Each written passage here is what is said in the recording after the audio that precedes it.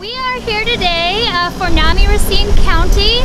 This event is to showcase individuals who have struggled with mental health issues at some point or at various points in their lives, but who have enormous talent in different art, media. We have photographers, we have painters, we have people who draw, we have people who make jewelry, greeting cards, the whole spectrum, photography.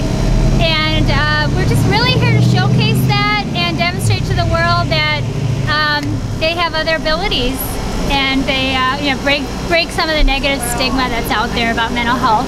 That's our primary goal here. I am a NAMI volunteer. This is actually my first event that I've volunteered for.